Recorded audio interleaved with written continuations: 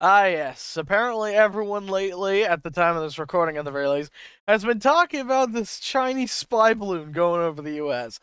But apparently, this is the map of the states that's actually gone over.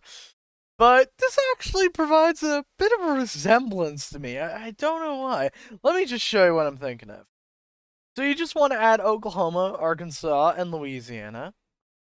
And then Iowa, Minnesota, and North Dakota. Then you want to remove the Carolinas, Tennessee, and Kentucky. And and also add Colorado. There we go. And what are you left with? Well, that's right. It's French Louisiana. Yep, this is what we're left with. Now you see the resemblance I'm talking about? I bet you do.